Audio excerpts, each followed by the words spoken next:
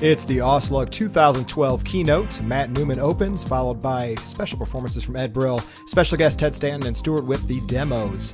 Producer brought to you by Spike Studio. Social software and having a look at how you can implement that software within your organisation, I'd strongly recommend that you go and have a look at Michael Sanson's session. Out the front, of course, we have our fantastic sponsors who have made this entire event possible thanks to their generous donations.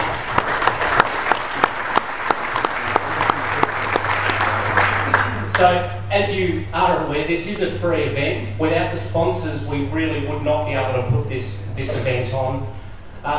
The event is, of course, the responsibility, or it's brought to you by a group of people. Around the room, you're going to see some people who are in some black polo tops. Where are you guys? Stand up. Adrian Randall. Scott's down the back there. Karen and Steve Hooper, they're there as well. John Stockbridge is here. Tony McPhail, of course, and Terry Boyd. My name's Matt Newman, and I'm the one who keeps them all amused. Sometimes. Ladies and gentlemen, we've got a couple of things that we'd like you to have a look at over the next couple of days. Here we go. So everyone would be aware already of the AusLUG website. So at auslug.org is, of course, everything we need to know about this conference, including the agenda. For those of you who have a mobile device, if you have an iPhone, iPad, Android device, etc., if you just put /mobile on the end of auslug.org, we've got a great system that's been set up for us by one of our great sponsors, Salient Solutions, Mobilite, and you'll be able to have mobile access on a portable device to the entire agenda, speaker list and bio list just by browsing to auslug.org/mobile. It'll ask you to log in. It's the same username and password that you've used to log in to the website previously and update your own profile. The server is just www.auslug.org without any HTTP. Once you put those details in, so your email address, your password, www.auslug.org, you'll be able to browse through all of that information on your mobile device. And of course, all of that information matches what's currently in the conference guide. So everything is all up to date. Also, thanks to one of our other great sponsors, AusLUG, we have a connections site which everyone here has access to. So by registering for AusLUG 2011 or coming along, of course, now to AusLUG 2012, you automatically have access to our IBM Connections community, the AusLUG Connections community. Thank you very much, AusLUG, for hosting that and setting that up for us. Guys, it's a fantastic resource. At the end of the conference, we're going to post all of the conference slides on there, so you'll be able to jump on, download the slides, have a look at the presentations. There's some great forums and blogs that are happening on the community as well. And what we're trying to do with that site is an extension of what's happening here over the next 2 days. So we want to build the community, we want to meet, share, learn, not only physically here at the conference, but also, of course, online using the Connections community. And for those of you who are on Twitter, if you'd like to use the #AusLUG12 hashtag, and we'll try and see if we can get AusLUG trending over the next couple of hours. With that, that's everything that I've got to say.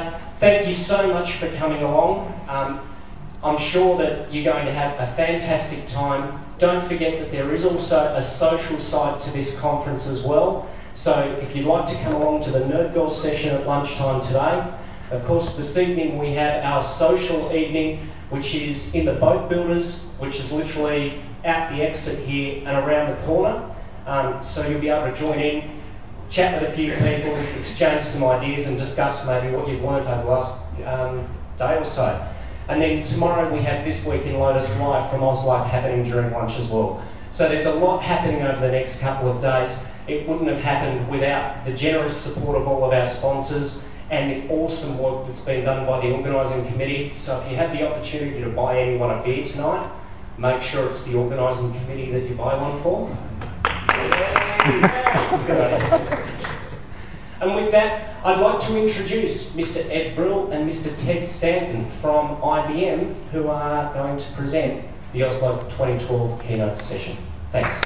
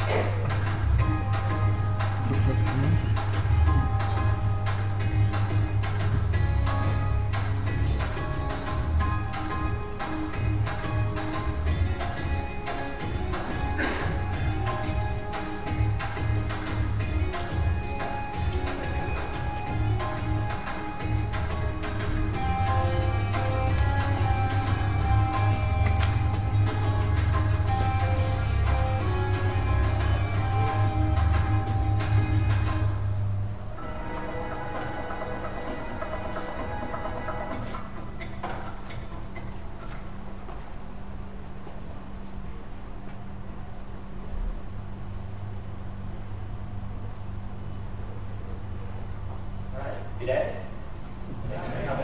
G'day!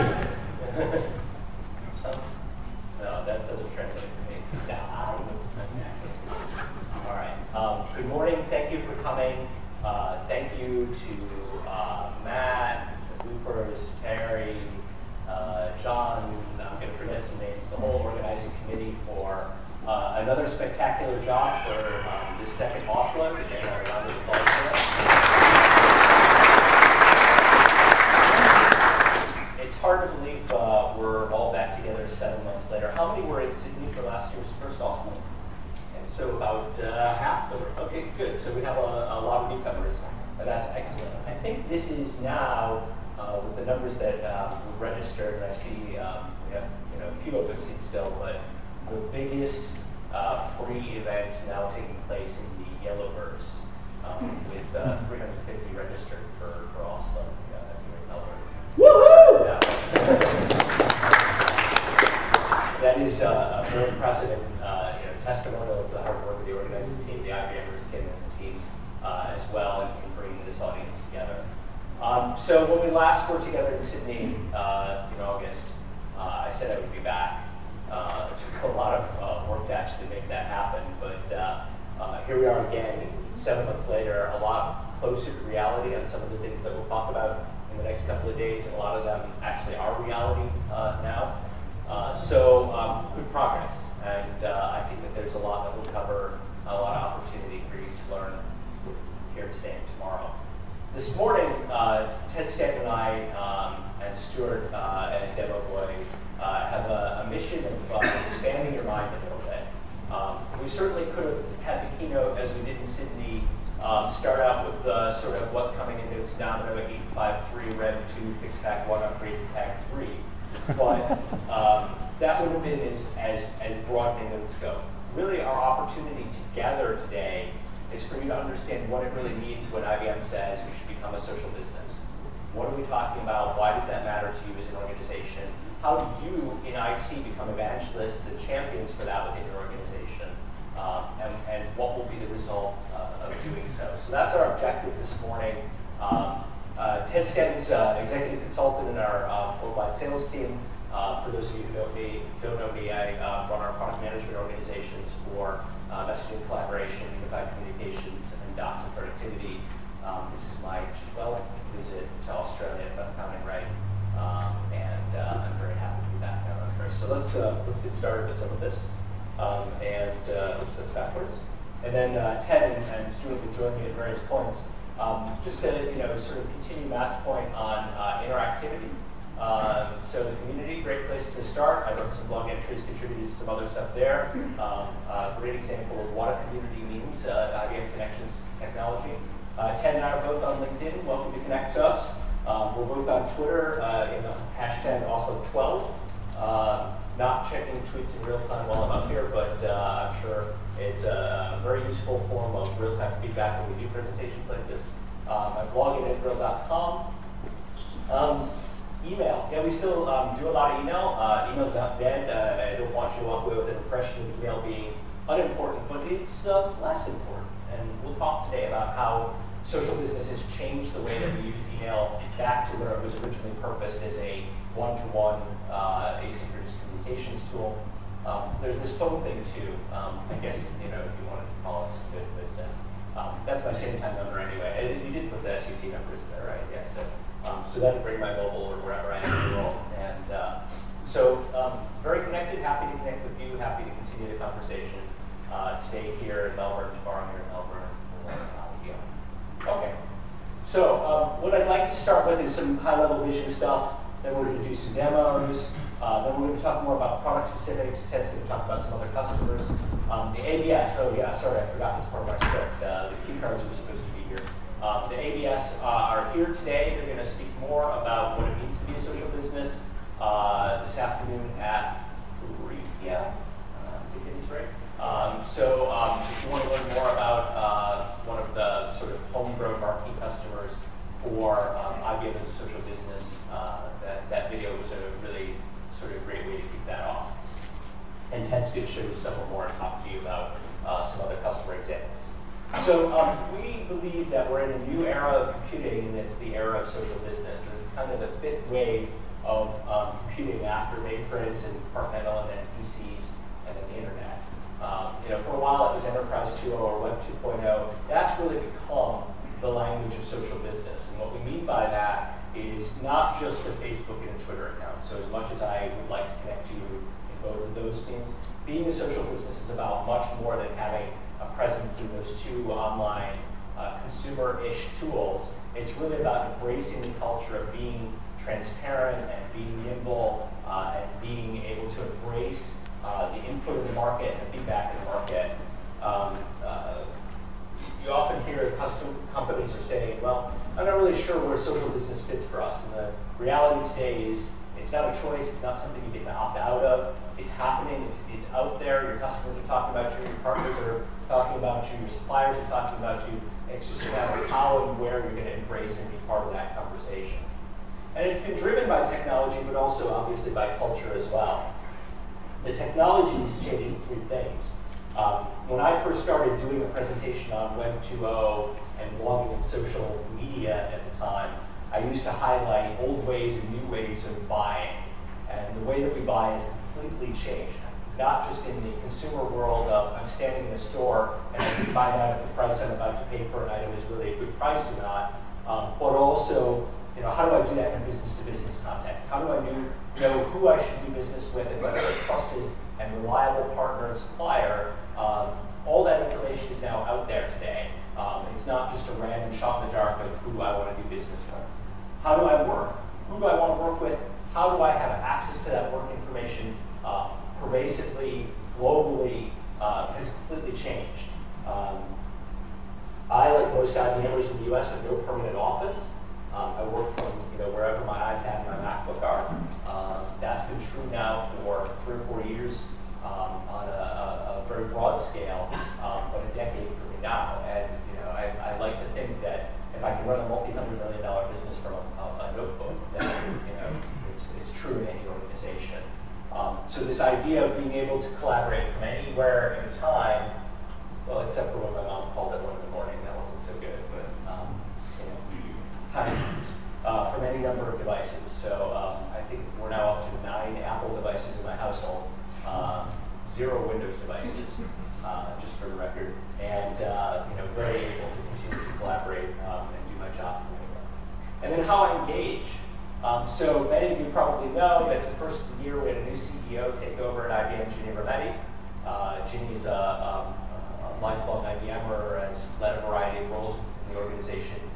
Very, very successful woman. She's very engaging. I had the chance to meet her in Chicago a few weeks ago.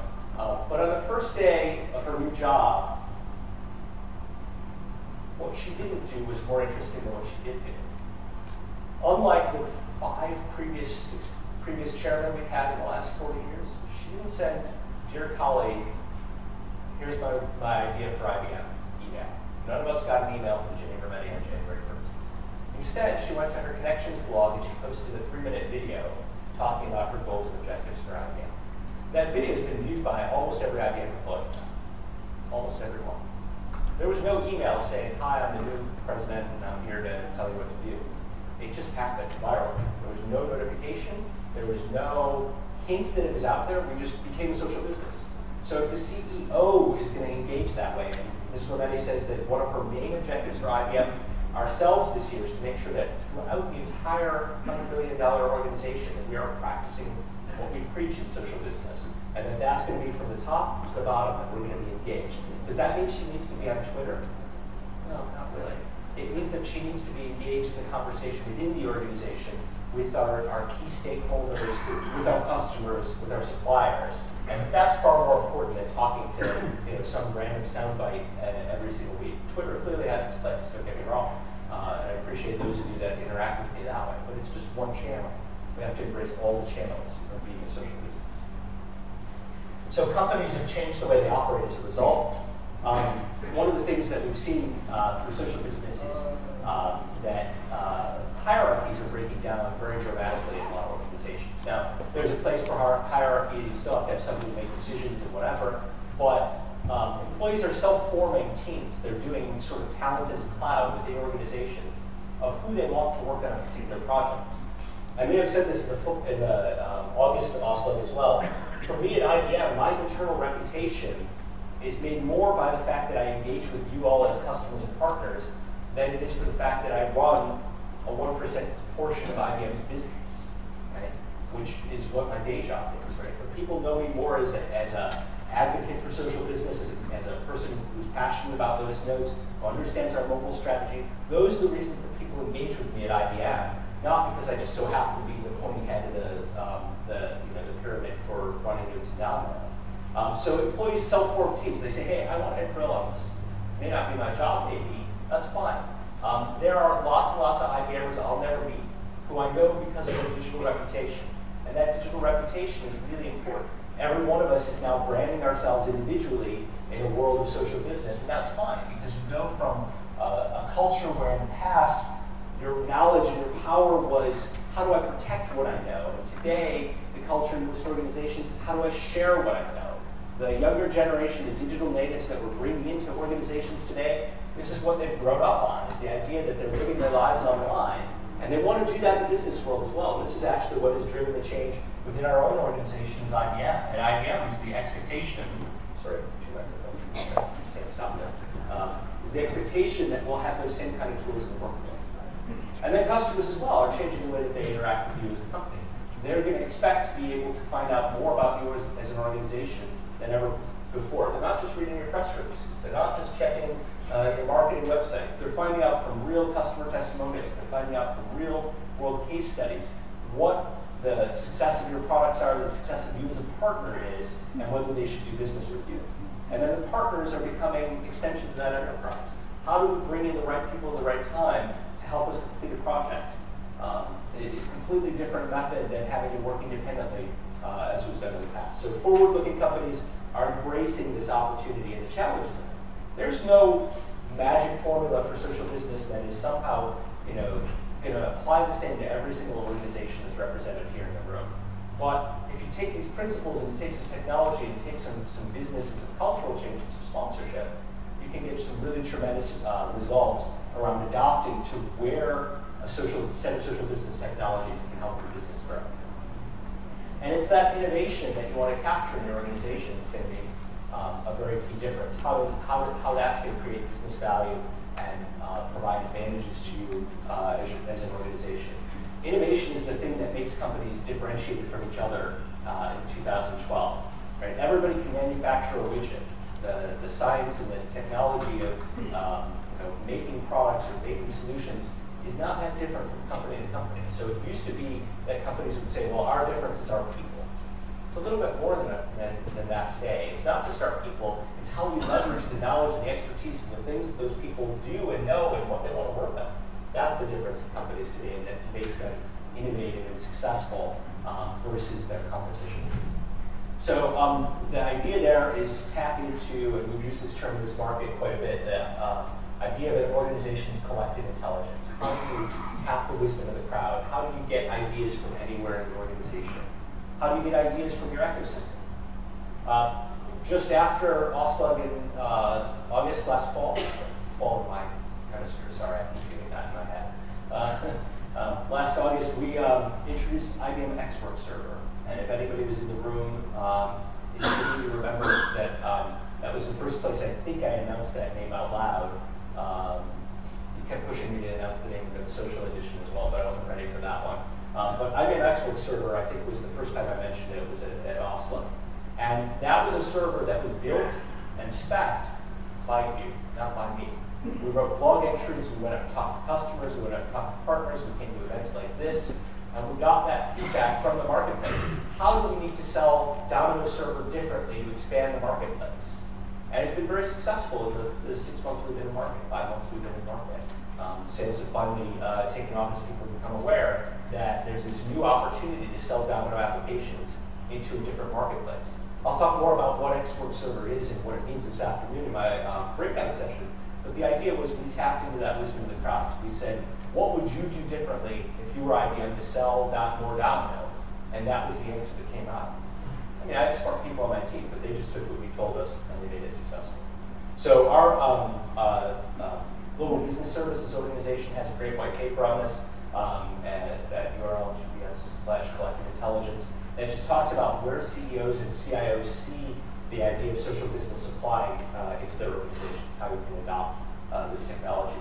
And this is where, so you can see all the different business processes that you can apply the methods and the capabilities of social business to, around customer care, around market segmentation, around advocacy, around sales and sales performance, around onboarding of talent.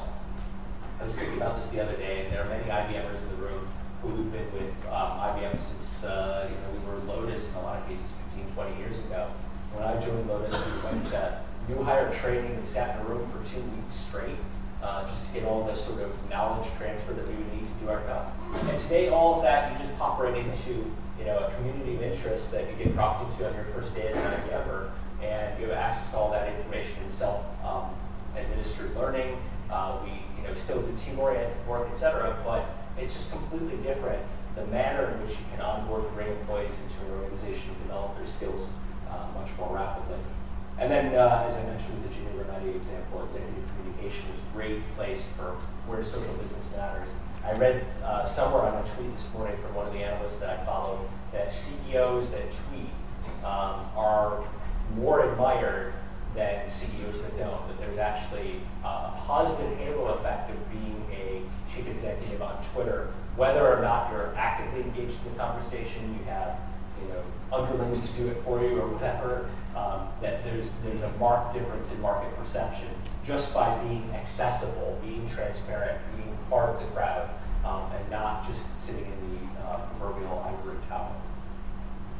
So transformation, this isn't just about tools, right? I mean, we have lots of tools, we've made lots of tools at IBM for many years, but it's really about the platform overall. So how do you put in the underlying investment that will allow your organization to engage, act, discover, and, sorry, I didn't see the wrong word, reach, discover, engage, and act. Okay, there it is, the right word. Sorry, I got distracted by the circle in the middle. So the technology is really designed to help you do all 4 of those things, expand and reach out to whatever device, whatever location, anywhere, anytime. Discover, we have bought something on the order of 30 or 40 analytics companies at IBM over the last few years. Predictive analytics has become a major part of what we're focused on in adopting social business. Consumer insight or sentiment analysis, I'll show you some examples of that later in the presentation. Also an important part of the story. So this isn't just about making sure the information is out there and somebody's talking about it. It's about what do you do, how do you predict what happens next, and how do you make the right offer to the right customer. And then engage in the right context. How do you find the right conversation? How do you know what's meaningful? How do you turn off what's not meaningful and pay attention to only what's relevant? So I got about a slide ahead of myself there and started talking about what we provide in terms of capabilities for reach, engage, and discover. And again, we'll get into more specifics of that here in a little bit. So I guess to sort of wrap this part of the presentation, and then I'm going to have Ted give you some specifics of how customers in the real world are doing this. You know, the idea of transformation is not always an easy thing for we as IT professionals to adopt. We tend to think of ourselves as doers and not change agents sometimes, but successful people in IT, just like in any part of your business, are those change agents, are those sponsors, are those advocates, are the evangelists. So I encourage you to take what you've heard today, and what you'll continue to hear from me, from Michael Sampson, from the rest of the team throughout the next 2 days, and you think what your job is, what your role is in IT, what your role is in your company, and how you can help bring this transformation to a social business. How do you improve things like customer care and such? How do you do better on product and service innovation? How do you help optimize the workforce? When I was in IT now 20 years ago, one of the projects that I got handed in 1992 or 93 was the first connection for my company to the internet. We were going to put in a T1 circuit or whatever. How were we going to leverage that as an organization? What were we going to do to be a connected organization? And you have to really take yourself far back when I'm talking about 1992. And one of the things I put on the project plan was to go meet with HR and talk to them about putting email addresses on business cards. Now, in 2012, that sounds like ridiculous to even be talking about. Of course you would put your email address on a business card. But in 1992, that concept didn't exist, right? The commercial internet had really only just come about that very year, and most people didn't know, that email was a tool that would ever connect them to a world outside of their company, even if they were using email within it. So what we did, I was at a company that was growing very, very rapidly. We were hiring new employees on the rate of 10 or 20 a week. And what I worked out with HR is, as part of their onboarding, we would assign their email address right away and communicate it to HR even before the employee had walked in the door. And so they would come in to the company and they'd get their business cards on the first day and it would have their email address on the post. What's that? But the minute they started giving that business card to their customers, they started engaging with customers more directly. And that's still happening 20 years later, right? Email is still the #1 tool we're going to use to connect a salesperson to a customer. And it's going to continue to be that way for much longer. But just that little extra step on my project plan 20 years ago, I, as an IT guy, never had to worry about what was going on in hiring and HR and whatever. But I went and had that one meeting and it changed the way that the company was doing business. So you can do that. All right, so let's take a look at some customers. I'm going to turn it over to Mr. Ted Stanton. Thanks, Ed. So when I first got here, yesterday in fact, I was showing the slides that I prepared for taking you through some customer scenarios, and I had about a dozen of them. And they said, that's fantastic, Ted, but can you narrow that down to just a handful? So what I'm going to take you through for the next 10 minutes or so is really an update on 4 different customers that I've worked with, and helping them understand how they can become a social business using our technologies and our services to help them leapfrog the competition. While I am only taking you through 4, again, I have a variety of customer examples. I've been working with probably well over maybe 100 different companies over the last 4 or 5 years, really helping them understand the benefits that they can get by starting to leverage more social capabilities and social concepts within their organization as well as outside of their organization. So the first one I want to take you through is Bear. I assume everybody in the room is probably somewhat familiar with Bear. If you're not, they're really made up of 3 different divisions. Very large global organization. I believe they have roughly 113,000 employees across Bear Material Sciences, Bear Crop Services, and Bear Healthcare. And we first started working with them back in 2009, and I remember specifically sitting in a room with their Material Sciences CIO, and he was right on the money for 2009, which was, Ted, I need to make sure my organization can adhere to this type of technology. I need to make sure that the company has the culture and support from senior leadership if we're going to move forward and start to look at these social technologies and social concepts. So right off the front, he had, one of the key things that we talk to organizations about is, can your culture, whether that's defined by the organization, the country, or some other factor, Can you adhere? Can you adapt? Will you embrace these technologies? I'm not saying that every CEO has to be out there and be active. Ginny is probably, in fact, IBM's best advocate now that we have inside the organization around leveraging and using these technologies. But the reality is, while Sam didn't start out his day doing a blog and thanking people on their board as Ginny does now, he embraced it, he sponsored it, he put programs around in place, and that's what's key. And this is actually, in fact, it's a quote, I probably should have put it in quotes up there, which is culture eats strategy for lunch. Doesn't matter if you have the best strategy, you can bring Ed, right? Everybody's always picking Ed to join their teams because he is very focused, very good at putting strategies together. You can come up with the best strategy for your organization, but if your culture's not going to be able to support it, you don't get that executive sponsorship, it's not going to be successful. So back in 2009, they started out looking at social technologies from IBM, started out at a pilot in their material sciences division, specifically in the research and development organization. They had some evangelists, they did some training, it took off from a global standpoint. In 2011 was really when they made some major changes and they saw the complete uptick of how the system was being used inside the organization. And the major thing that happened in 2011 was integration. They integrated directly with their enterprise search. They integrated directly inside of their email infrastructure for all employees. They started to push this out onto different mobile devices. They started to put it where the people are working, where they're familiar with working.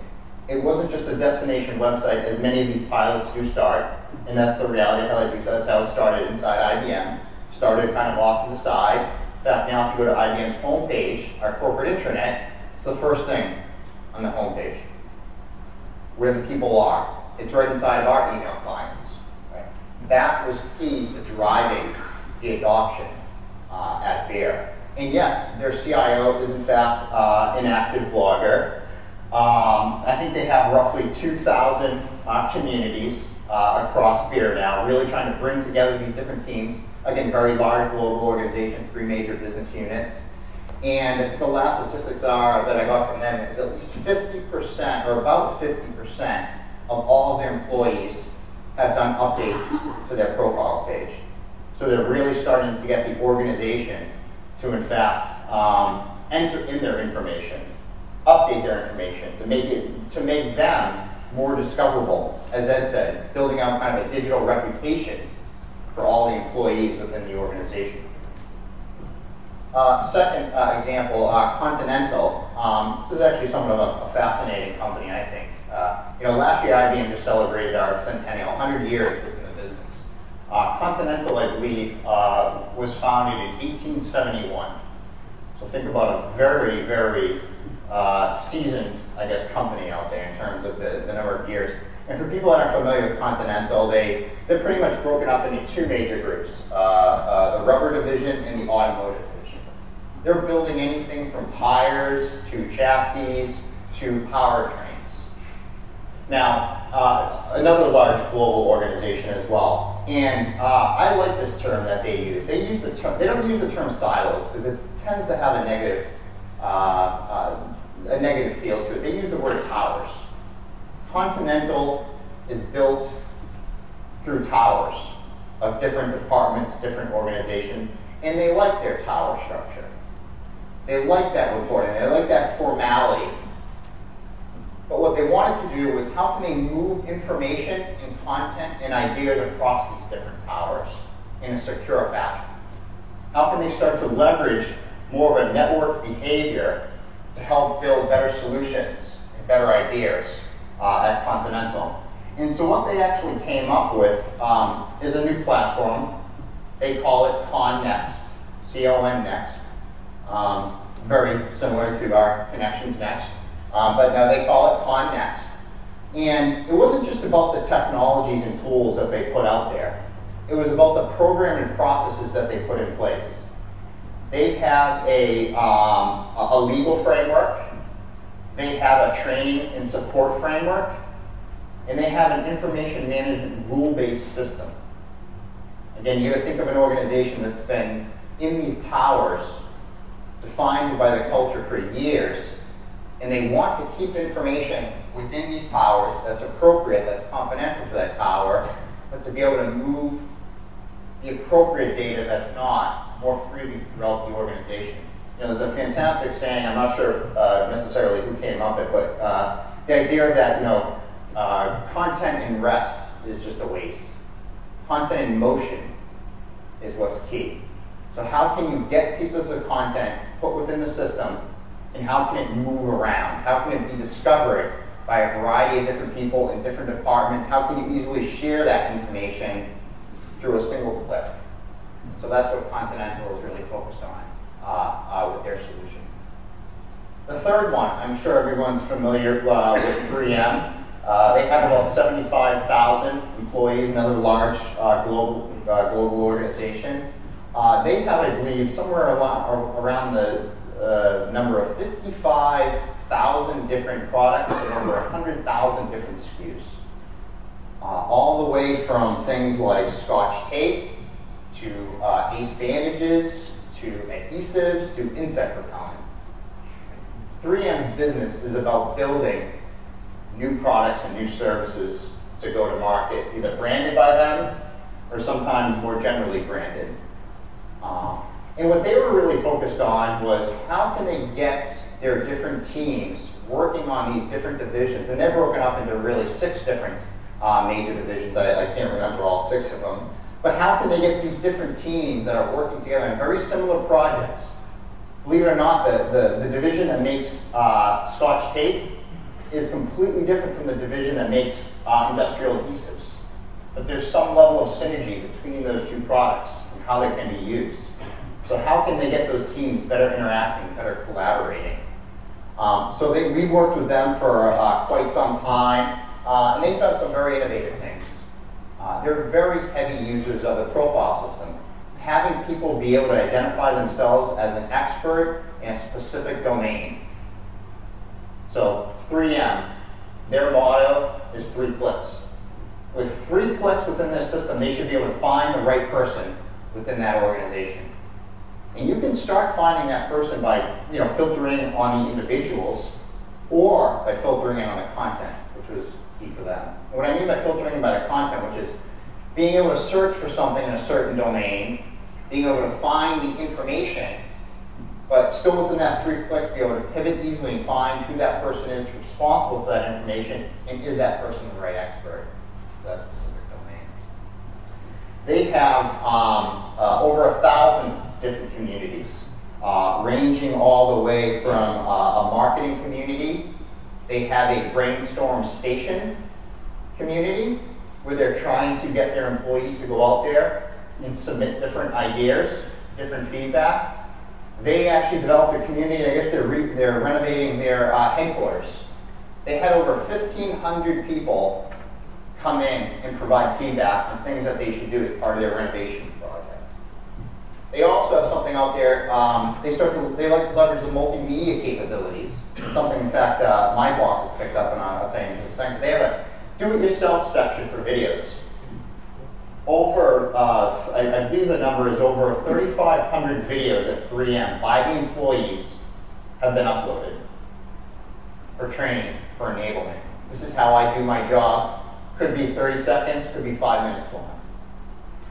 When my boss heard that, Sandy, she said, you know what, Ted, you and your team, I want you to go out there and I want you to generate as much videos as possible for the sales organization. That was our mission. It wasn't content. We used to do presentations, used to work on white papers. It was no longer that. She said, I want you to go out there and I want you to generate videos, and then I want you to figure out even if we can post them externally.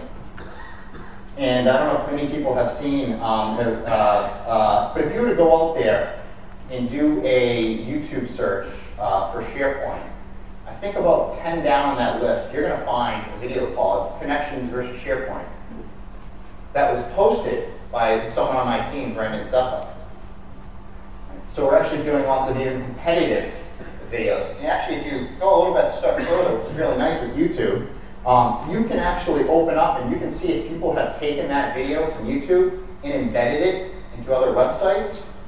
And when we were looking at that and analyzing that, we actually found and doing some reverse DNS lookups. We saw this little domain, and it looked a little familiar. And we said, geez, let's do a reverse domain lookup. Let's see if this video is getting posted. And sure enough, it was actually getting posted within VIA. Back in early 2000, late 2010, early 2011, I believe it was. And this is actually when we were working with VIA, and it was still kind of in a pilot phase, and we were really fighting for that social space. Who was going to win? Was it going to be SharePoint? Was it going to be Connections? Thank God we had that video out there, competitive video. It just basically showed, here's what you can do with SharePoint and some of the challenges, and here's how we make it easier from a social standpoint within Connections. And getting that virally shared within different organizations.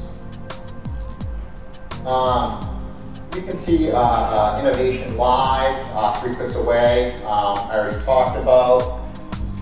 So just 3M is again really looking at this platform, looking at becoming a social business again as leveraging innovation as the driving force. The fourth one here I want to talk about, let me just switch over to a video real quick.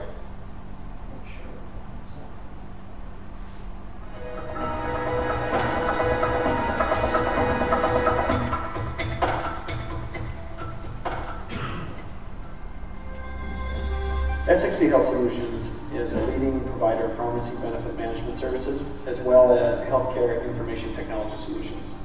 Our customers are federal, state, and provincial governments, health plans, as well as pharmacy benefit managers. SXC has been rapidly growing over the last few years. Our 2008 revenue is about $863 million, and we just increased our revenue estimates for 2009. And we just recently made it to Crane's Fast 50 with a 5-year growth rate of just about 2,500%. Over the past few years, SXC has grown rapidly and has acquired organizations. So with that, it has become absolutely critical to retain that key talent in those remote locations, to connect with those employees on a regular basis, to make these people feel as part of the SXC cultural fold is very important. And really, Same Time has done a really great job in helping them be a part of the connected SXC community. Same Time has changed the way SXC really operates and does business. We can actually respond to RFPs quicker, we can resolve system issues before they become critical, and we can ultimately react faster. SXC is comprised of multiple PBX infrastructures. As we looked at Same Time, it really made sense to build and move forward on a platform that would ultimately take advantage of those multiple and disparate infrastructures. So we didn't have to rip and replace any of the existing systems we had, and ultimately, with the potential use of Same Time Unified Telephony, we could actually remove users' desk phone directly from their office. SXC has chosen to initially deploy 2 of the core functions within IBM Lotus Connections. That is the profile function as well as dog ears. One of the real benefits around the profile, other than building community, is to be able to search for the reporting structure and who reports to whom. So when you need to escalate an issue, you can do so. We're leveraging Quicker within SXC to collaborate as a community on projects and our RFPs, and we've seen that not only in its collaboration capabilities, its document management and workflow capabilities have provided us a platform that we can build on for our accreditation projects. We've recently embarked upon a URAC accreditation project, and we leveraged this single standard solution versus employing several boutique offerings. There are many reasons that we elected to go ahead and move forward with the IBM Collaboration Suite. Number one probably is the enriched sense of community that we've gotten throughout the organization. Number two, we can gain access to information and gain access to people much, much quicker. Finally, our ability to extend collaboration out to our clients has also been a huge benefit that we've been able to realize over the course of this phase of our project, as well as moving into the next phase.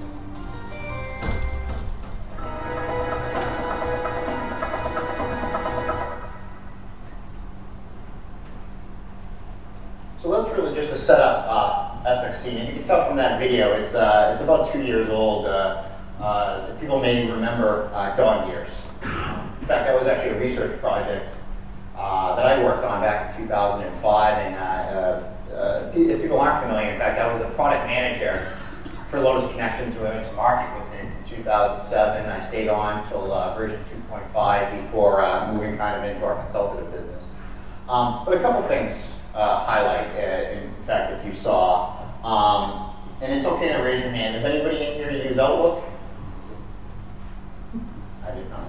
Got one over there. Woohoo! But if you noticed that video, just to call it out, obviously people probably saw it. Yeah, our solution does integrate with AusLUG for anybody in the room that does actually, in fact, use AusLUG. But a couple things that fundamentally changed from SCX from when that video was produced. You heard about their forecast for budgets. I think their last record in 2010 that they kind of published, I think they did $4.8 billion. And over the last 5 years, that's a 3,500% growth from their top line revenue for leveraging the collaboration solution. Now, of course, that leads into they've done some acquisitions. I think you said something like they were in the top 25 fastest growing. Well, last year they're number 1 fastest growing organization out there. And I like to bring this one up because many people in the room probably haven't heard of SCX, but pretty soon, or at least now you all have, and pretty soon more and more people are going to start to hear about it and the value that they're using. Now they're also doing something very, very unique and cutting edge. They're using the same technology internally when that video is made. They're now using it externally. They're using same time with their customers. They're using connections with their customers. In fact, they're looking to bridge these two environments together. They look at it a point of view as they want any of their employees to be able to easily network and collaborate any one of their customers. Now what's interesting is that when you take the same technology, both internally and externally, it provides different use cases, as you can see out here, from an internal and a business to consumer facing solution. So there's different values that you're getting out of it. And as I kind of highlighted a little bit earlier, I came here with in mind about 12 different stories I wanted to share about organizations, and the team cut me down to 4 to reduce time. So feel free, I'll be up a little bit later today, I'll be here for the next few days. Feel free to come grab me if you want me to talk a little bit more about your specific industry or a specific role or function that you have within the organization. And with that, one last slide. Sorry, one last slide. My boss would not be happy if I didn't cover this one. One of the key fundamental things that we like to talk about is there's really 2 things helping organizations. One is you got to have the technology aspect of it. We've had that for years, as I said. The second is how do you help the organization best use those technologies to optimize the benefits that they're going to get. So last year we introduced what we call the social business agenda. It's a set of workshops that we provide all the way from helping organizations align their goals and cultures, to understanding how they can network their business process, to manage risk, to analyzing all their information and data using social network techniques. So again, it's really a set of workshops that we come in at no cost at IBM, no cost to the customer, I should say. Big investment from IBM. It's IBM's investment for our customers, no cost to you. Or we work with our partners on this as well to come in and really help these organizations understand and kind of map out some of the challenges they may have looking at these technologies and recommendations to overcome those challenges and ways to start to better use this technology embedded inside of your existing business process or re-engineering a business process in many cases to be more efficient using social technologies. So with that said, I'll turn it back over to Ed.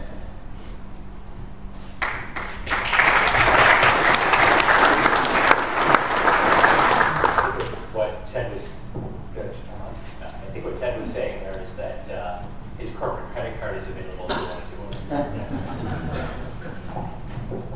All right. So let's move from some of the higher level vision into some specifics about products and things that you can adopt in technology this year and beyond. This slide, honestly, is probably making the hair on the back of your neck stand up a little bit. It does for me a little bit too. We get paid about $1 every time we use the word social, and with the exchange rate these days, that's really good for me. So by putting the word social on this slide this many times, I'm going to be able to afford lunch. So the idea here is that we've embraced this concept of a social business. We at IBM have broken down our silos, towers, whatever term you'd like to use, so that we now can represent to you as a customer complete solutions, whether they're built by my development team or another development team within IBM, not relevant anymore. We're providing you the right solution, the right capabilities, and you need to be a social business across all of these different areas. Obviously, Connections' key message for you today from us is to really understand IBM Connections.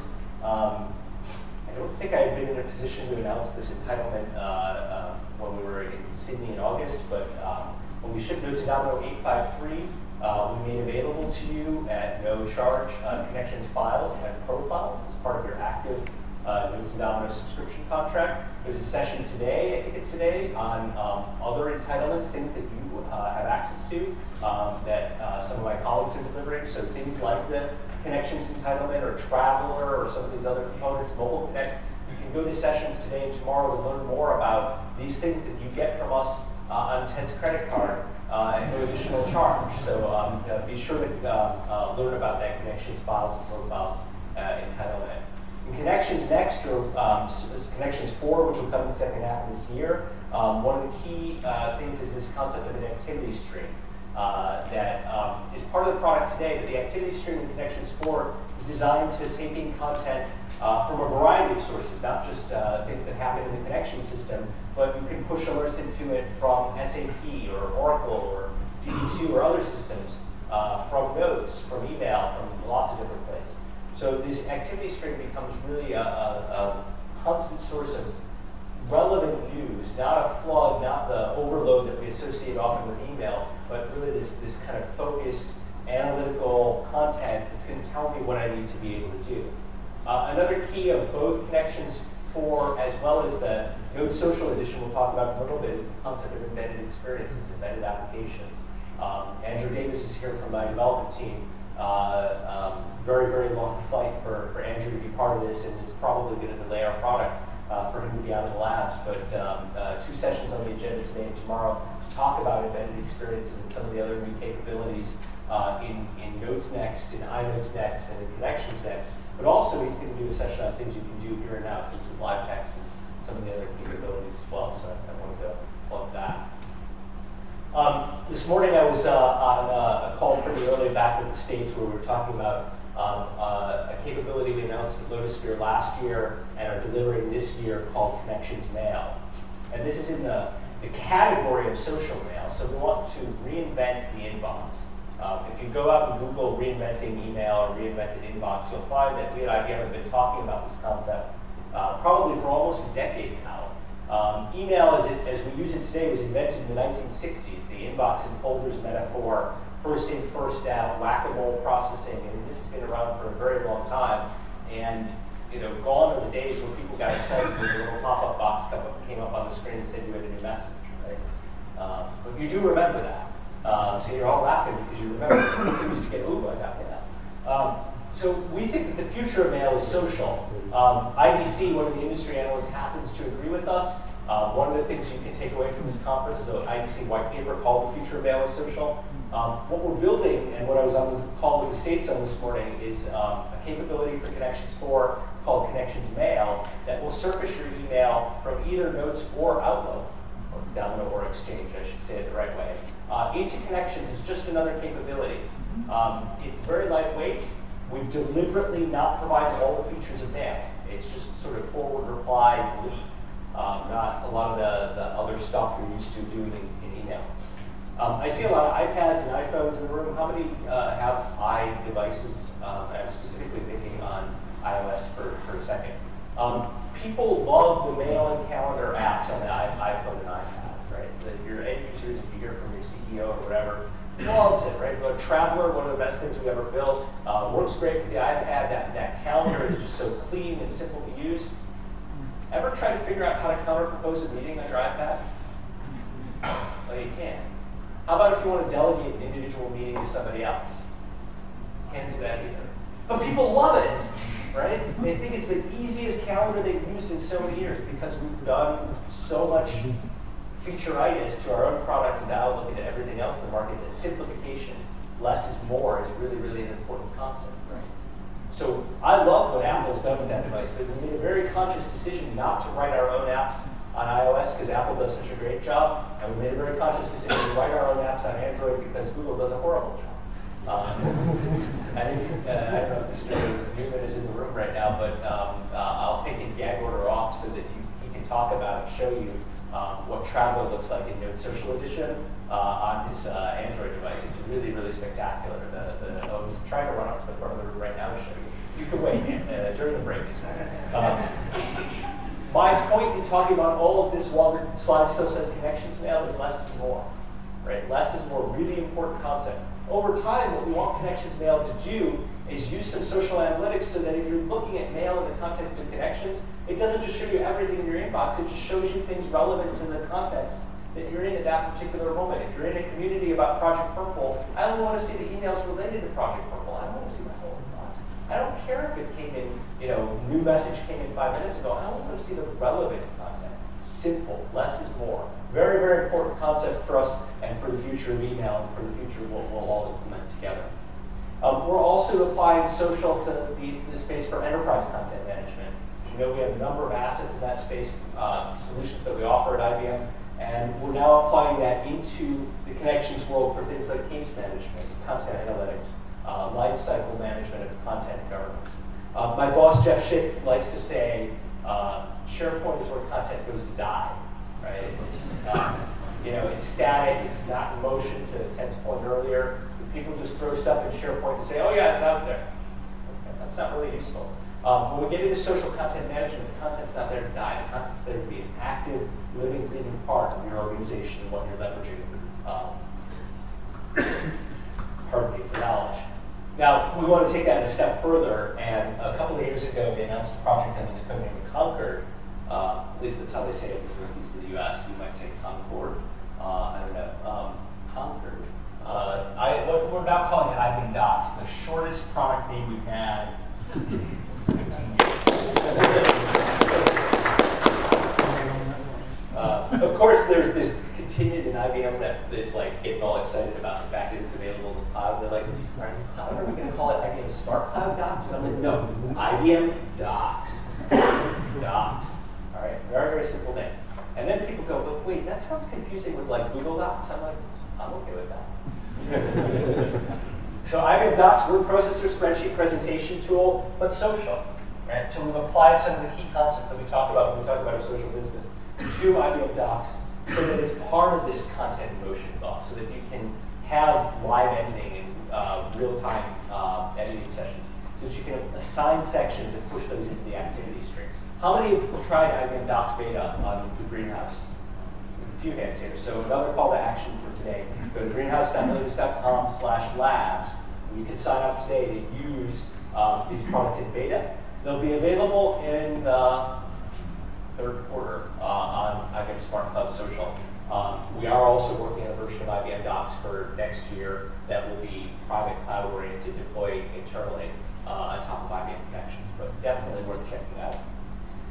Consumer insights, this is where some of the walls, the silos, the towers, whatever, are coming down within IBM.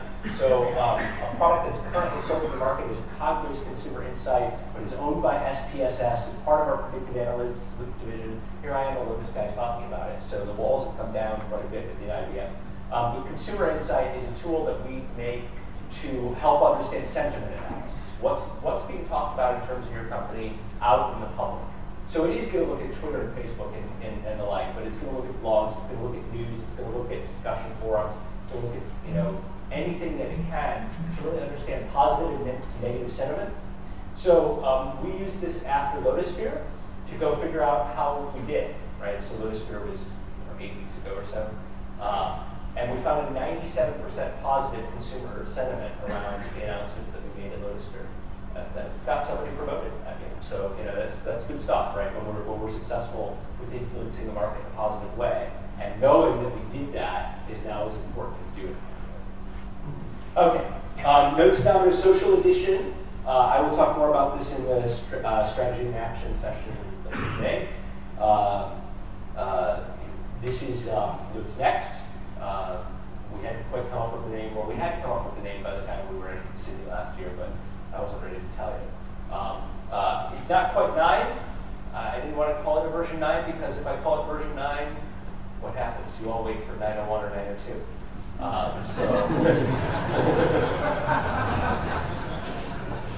And there's no architectural changes, so I didn't want to sort of force the version number out there necessarily. In the German language, the word 9 means no, so I really don't ever want to ship a version 9 personally. Not many software products ever use that version number. Anyway, so we call it a name instead. It's Demo Social Edition. Integrating embedded experiences really is the key new deliverable around Node Social Edition, and Andrew will talk to you about that in the conference. The other major capability of the Nodes Domino Social Edition release that we announced new at Lotus Spring this year, couldn't even talk about it when I was here in Sydney last year, is a Nodes browser plugin. So what my engineering team did is they came up with a way to deploy the Nodes client into a browser without having to have the client. It's a plugin, and that is a problem. No longer do you have to have the client on the desktop. You can run all your Nodes apps. If they run in the Nodes basic configuration today, they'll work in the browser.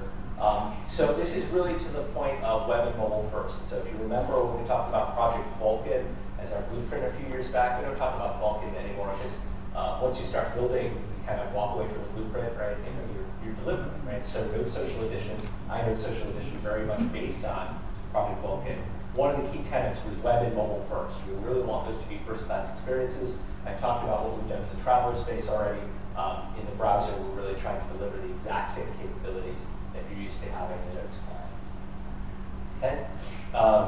Xpages continuing to have tremendous investment. Again, I'll talk about this more. There's some breakout sessions this afternoon, tomorrow, on Xpages. Many of you attended training, I guess, yesterday on Xpages as well. I heard that was quite successful. So definitely the lingua franca for building new applications on the Domino platform today. And many of our partners are embracing these open technologies, Xpages, OpenSocial 2.0, the ability to do programmability in the Connections platform. So we want to continue to encourage the ecosystem around these to build that kind of integration. And I know several of these partners are represented here in the room and out in the hall today. Mobility, like Ted, I get paid to quote Sandy Carter in presentations. So Sandy has adopted the term SOLO from somewhere in the industry. Social, local, mobile. Solo, mobile. This is the idea of just making sure that we're pervasive, right? And today, we at IBM have the best collaboration story on mobile devices in the marketplace. We went from being a follower, a laggard in this space where every new device came out and it supported Microsoft and never supported us, to where we have the most complete set of capabilities across iOS, Android, BlackBerry by the end of this year, even Windows Phone. When I was in Sydney, I asked you if you cared about Windows Phone, and you did, but we decided to do it anyway. Hedging our bets. Anybody care about Windows Phone? I got 2 more hands than I did in Sydney last week. That's a 200% increase.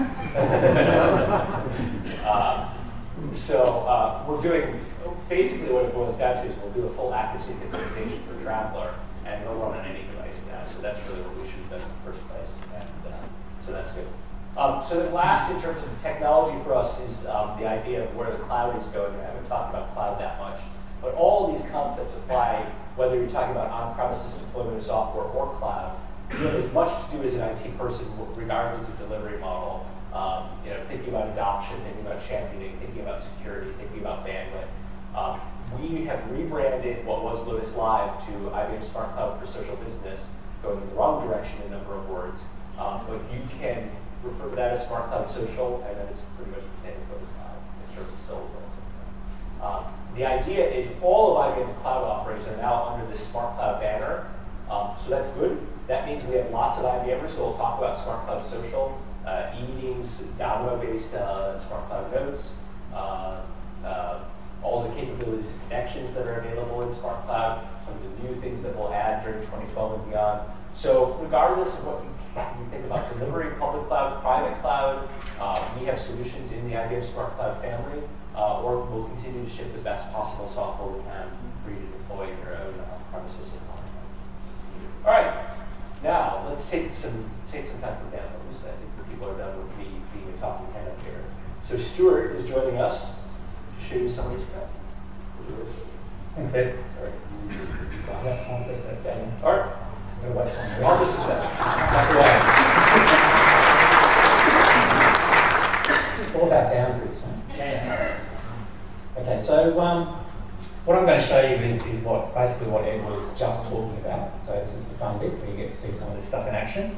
I'll start out by looking a bit at Connections Next and how that can benefit the employee, how IBM Docs is embedded in that, the enhancements in the community space, some of the mobile bit, and then we'll move on to a bit of Notes Social Edition and enhancements in iNotes. So let's get started.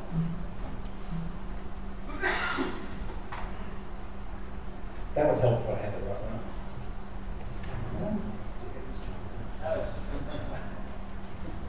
I don't want to show you the second demo first. Yeah. Okay. So this is Connections Next. You see it's a nice clean look. Less is more, the strategy that we're going with. And as Ed said, this is planned for second half. What you're seeing here on the front page is the activity stream. We've got a whole bunch of different stuff embedded. So where it's coming from, your traditional sources or stuff like someone sending you an image here, it becomes an embedded experience where you can click on an app without moving away from the page. I can preview the image if I'm going into a different thing like a AusLUG app here. I can see my project management information clicking in context without moving out, making me more efficient and just making things a whole bunch easier. Even SAP allows me to dive in there and transact against the data, not only view it directly. The other thing Ed mentioned was the concept of Connections Mail. So right here, up here, I should mention actually, this works for the traditional stuff coming out of Connections as well. So if someone's sending you a notification, then that'll send you the information where you can act in context for that as well. In Connections Mail, you see right up here in the top, we've got access to our mail and we've got the same contextual actions. The simple mail interface where you can do the less is more approach. Calendar information as well. Again, being driven in that Web 2.0 sense where you're not changing pages to get to information. One of the interesting things about this is we're catering not only for the 348 people in the room, but also the other two who are running Exchange in the back end.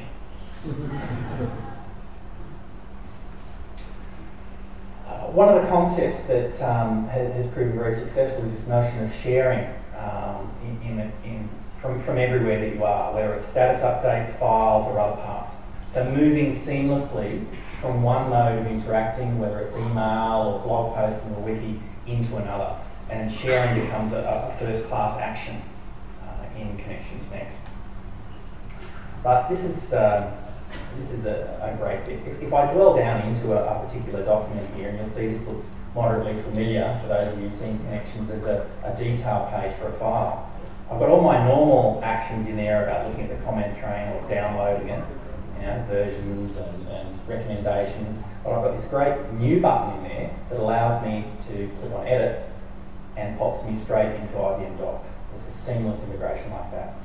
Once I'm in the document, it's not only all the document editing stuff, but I can do things like taking a section of the document and saying, hey, you should work on this. So here I'm selecting an existing activity from Connections. I'm choosing someone to assign it to, so I'm choosing Frank, and I can give him a due date or a description, asking to review or to write a particular section, and that gets annotated in the document as a to-do and an activity for Frank. So I think this is going to make Connections even more usable. Alright, let's have a look at what's happening in the community space, because this doesn't just happen in the individual's activity view. In the communities, there's some great enhancements. So the activity stream moves into the community as well. So at a glance, you can see what's been happening within a community, where previously you might have had to dive into the individual services within the community. You can have status shared directly within the community. In your status, you can do things like sharing images. You can like items. I wonder where we got that idea from. You can put hashtags in and track them as well. Another idea that IBM's borrowed. It's all about sharing. So communities become a lot easier to use in that sense as the sort of the activity stream comes in here. One of the great bits is, as a community owner, I can dive in and see how my community is actually performing. So I've got metrics built into the product that allow me to dive in and see participation, most active people, most active content, all sorts of different useful metrics for a community owner. You don't have to be an admin to get into this stuff. Of course, the same sort of metrics are available at an admin level across the whole system, built into connections. And you can extend it further with our other analytics products as well. So in the mobile space, we haven't been asleep there. In the mobile space, we've got all sorts of good things.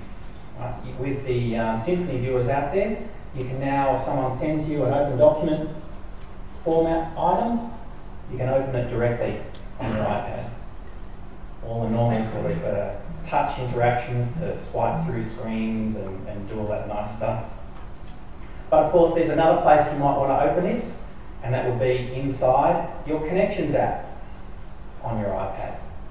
So opening a file from your email will allow you to put a comment against it and upload it directly into Connections, into your My Files area. We haven't forgotten people who aren't in the Apple ecosystem. We've made the Connections app very full-featured, and if you look here, you can see you can get it all the normal sort of business card ideas on profiles, activities, blogs, the whole feature's in there. We've also done the same sort of thing in the Android world, and so we're not just working on a single OS.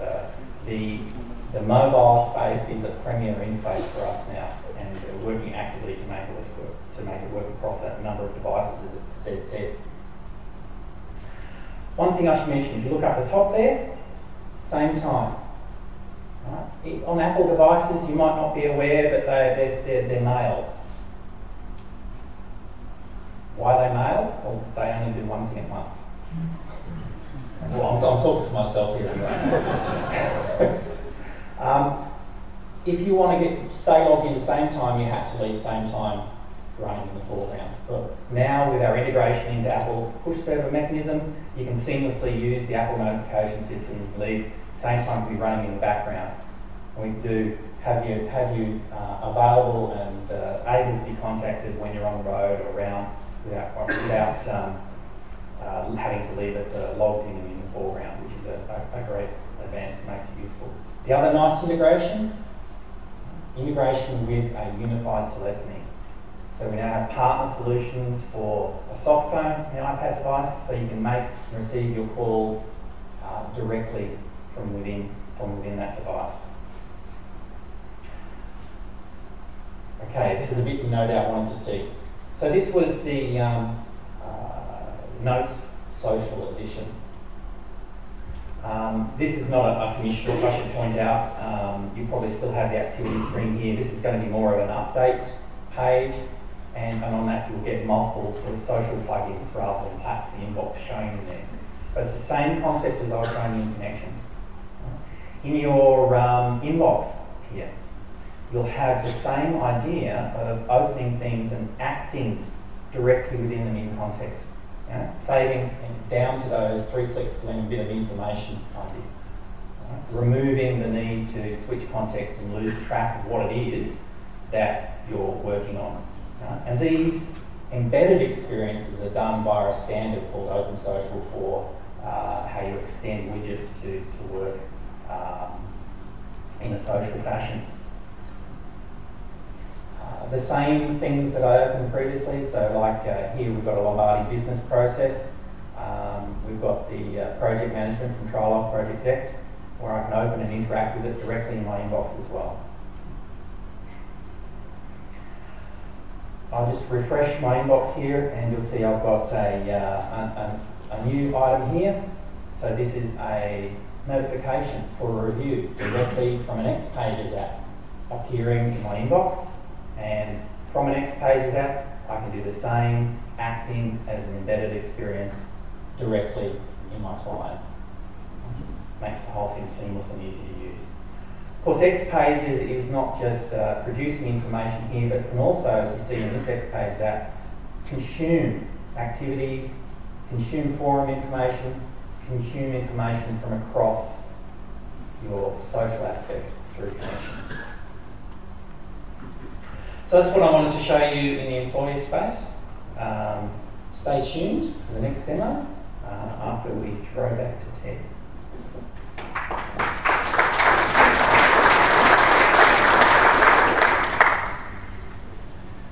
So what I'm going to take you through to kind of set up, which is, how do we start to leverage some of these technologies? In fact, in many cases, the same technologies, but more driven for the consumer space. Right? How do you better network with your customers, your existing customers, and potential customers? And what are the right solutions and technologies that we provide at IBM to make that easy, to make that possible, to push that away from an IT job and move that into a line of business job? If it's someone in marketing, if it's someone in customer service, how can you start to better manage and create your website and have a two-way dialogue? A couple of different things that I want to highlight. This is a slide we've used for a while, reach, engage, and integrate. Fundamentally, we've had what we call our customer experience suite, and this is fundamentally what it makes up here. The three things we're trying to do: reach. How do you reach a specific customer or a partner if you're trying to build out a healthier ecosystem? And what are the different types of devices, different operating systems, mobile, tablets, kiosks, right? So how do we fundamentally support all those different ways that we can reach an employee? From engage, how do I create, optimize, and target pieces of content? If I know a user's coming in because he did a search and he found me through Google or Bing or whatever your thing is, how can we pick up on that? What if they clicked on a Facebook ad to get to your specific website? Right? What if it was through an email campaign? How can I know where that user's coming from and start to target that? When you think about email campaigns, you think, oh, that's pretty simple. When you start to peel that onion, there's really some very interesting, complex things that we can tie together, marketing campaigns, specifically with content that we're driving on a website. Everyone in this room has probably gotten an email with a link to click on it to go buy a product or service. When you click on that, it just sends you off to a website. The work that we're starting to do is that, well, we know you clicked on that link, so we know you came from an email. We know we sent you that email because we profiled you in our system to go ahead and send you that email. So we already know a little bit about you. So as soon as you click on that, we automatically know who you are. And if Ed and I get the same identical emails with the same identical URLs to click on, it knows that Ed lives in Chicago, I live in Boston. If it's trying to sell a sports gear, well, guess what? Same URL, it's automatically going to profile, pick up, hey, I'm looking for the Boston Red Sox, Boston Bruins. Ed's looking for, what do you get there, the Black Box, the beers, yeah, the Cubs, that's fall sports. Chicago's not having a very good century. In terms of Boston's having a fantastic decade out there. As well as how do you integrate all these with your existing applications that you have on the back end. And fundamentally, this is the solution set that we're trying to build out. Now, in order to do this and to make it easier for organizations to adapt to the new solutions and technologies, and IBM is going through lots of acquisitions out there. We can't just wait for the next version of a major release to take advantage of this. So something that we're introducing is now, more efficient and faster ways for organizations built and leveraging our technologies today to take advantage of new templates, to take advantage of new integration points that we have within IBM collaboration solutions, whether it be same-time connections, but with the broader IBM, whether it be FileNet, whether it be something from our analytics, whether it be something with business process management, a new update to that. All right, so we're now making it much more easier to start to leverage these capabilities. Ed brought up the fact that we've gone through lots of different acquisitions around analytics over the years. fundamentally for these websites, how do we start to leverage some of these analytics? So how do we start to leverage specifically core metrics in Unica for campaign management, for web analytics, for web traffic? In fact, we'll see a demo in just a little bit of all these different integration points. If you think about how analytics typically work today, you have a website. If you're lucky, you have another website where all your analytics are generated in a dashboard form. If you're really unlucky, which most customers are, you get that spreadsheet of URLs and click counts that you're getting. So you're managing your website in one space, and you're managing analytics in another space. How can you start to overlay those two? And that's exactly what line of business is looking for. When I'm looking at my specific website, I just don't want to know what the click count and is on that specific website, but the different campaigns, the different pieces of content that I'm even running on that specific website, right? How can I overlay that? Make it very easy for me to make changes, view what's working, what's not working, extended campaigns, so on and so forth.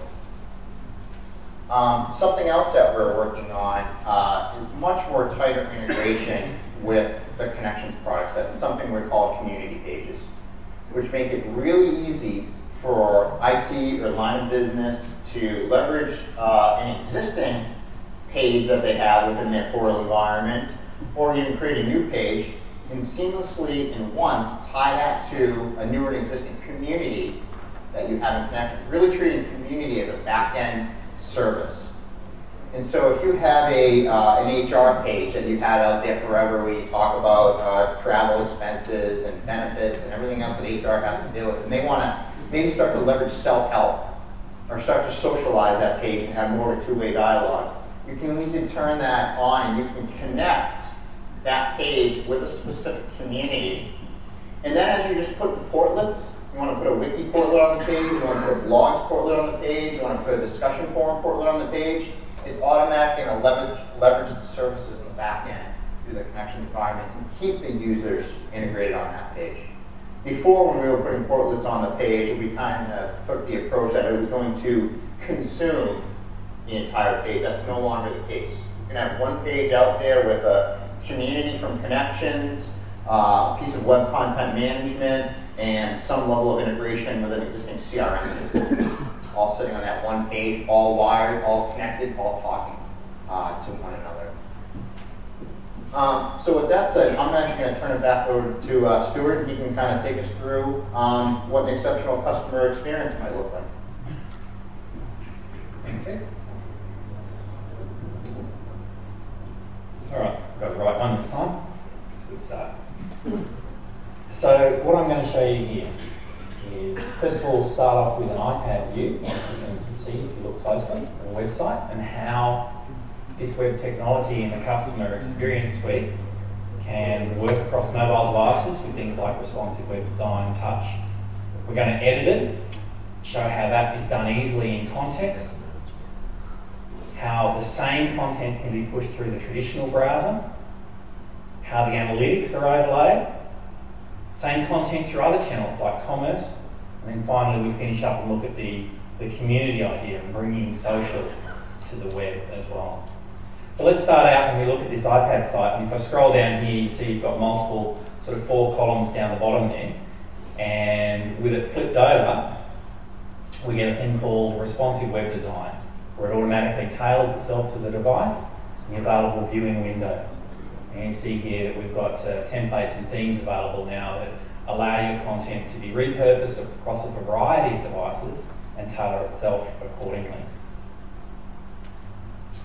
Other aspects of the device that you want to use. You want to use things like here, where I can swipe across and use things that you can't do as easily traditionally with a mouse, but you can certainly do with a finger.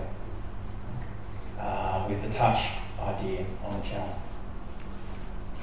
But we're on an internal server here, so let's go in and edit it. You see here, as an editor, I've got these extra controls I can pull down from the top.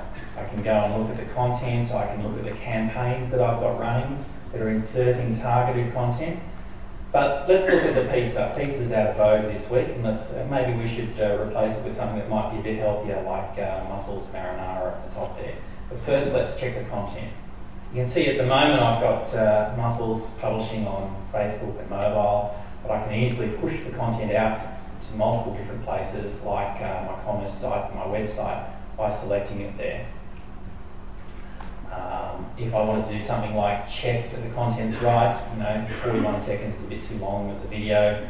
Let's pull it down here a little and check that it looks right.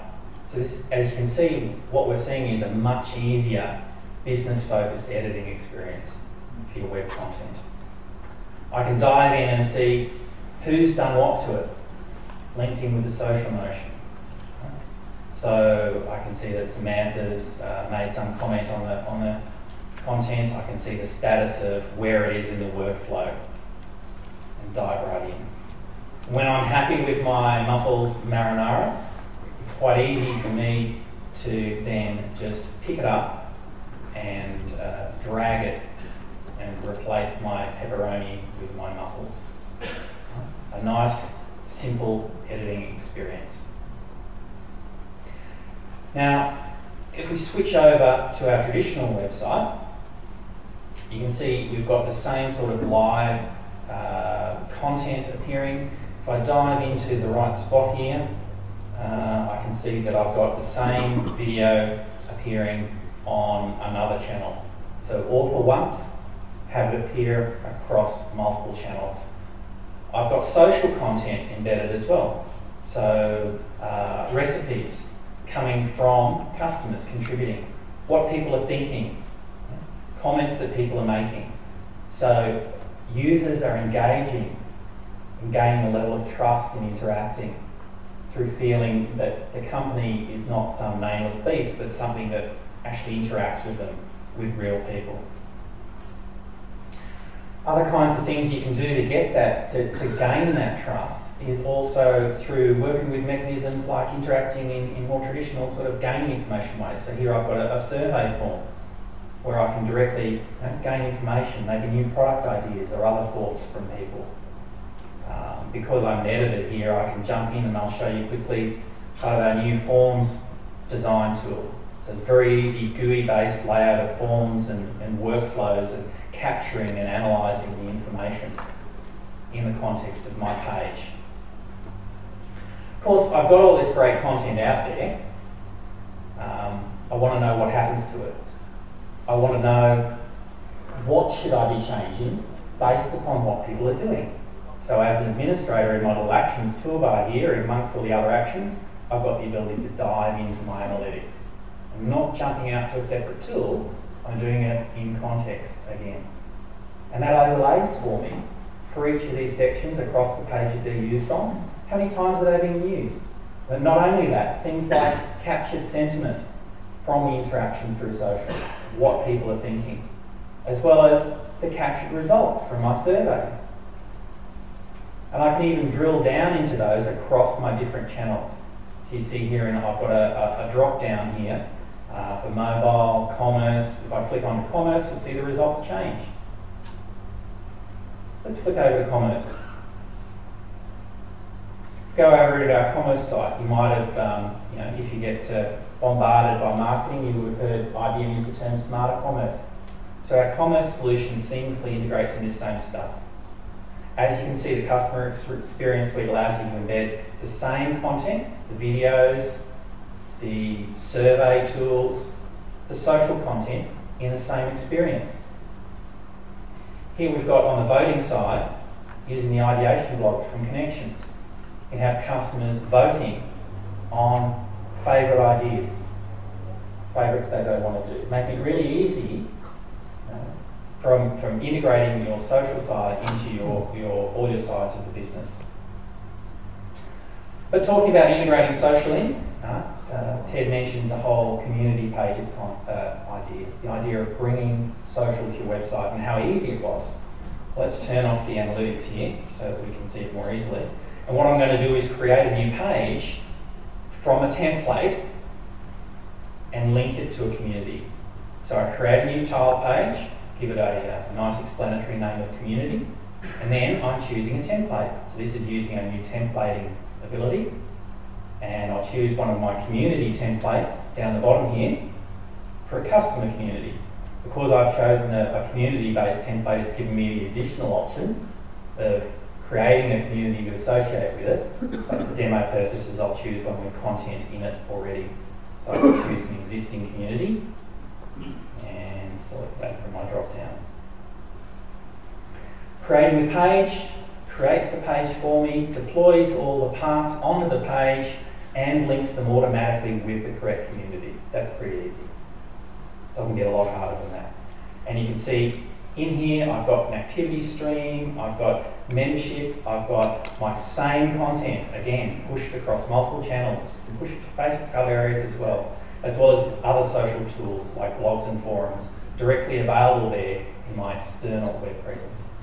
So I'm interacting. I'm not publishing any longer for my website. I'm really interacting with my customer group, and everyone's gaining more value out of it. Thank you.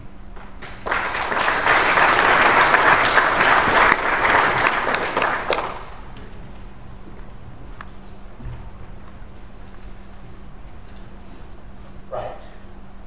All right. So thank you, Ted and Stuart.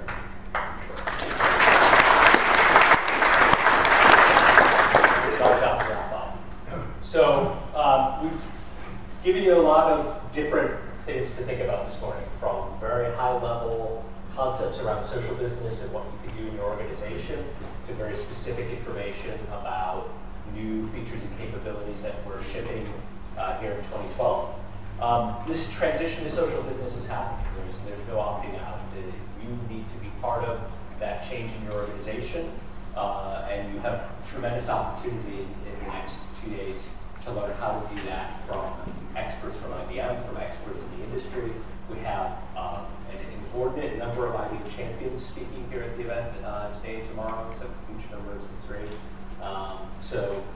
Very recognized experts in the field that are presenting these 50-some breakouts over the next 2 days. Social mail as a category and social documents are the evolution of what you've already invested in Phenomena. We are taking this innovation forward so that you're not stuck in the paradigm of the past or in a place where documents go to die. You should take advantage of these 2 days to understand your options for delivery, for hybrids, for clouds, and you should leverage all of that expertise that's here at the event. In the IBM booth, you can receive a copy of a white paper from IDC on how the future of email is social. You can book on Ted's credit card a day-in-the-life demonstration in your organization, and you can learn about the bundles, fast start bundles for its dominant clients. You can also sign up for one-on-one meetings with myself or Ted or any of the other IBMers that are here. Tremendous opportunities, and you can see all this code live. You can see all the demos, including things like Linux browser plugin, the embedded experiences capabilities in What's Next, starting with Social Edition. Connections for all of these capabilities are on offer in the IBM demonstration area. So, some links. Thank you very much for your time and attention this morning. I am not sure if I'm handing this back to you now or if I'm just going to coffee. Sorry. You can go to coffee, sir. Oh, go to coffee. All right, so thank you very much.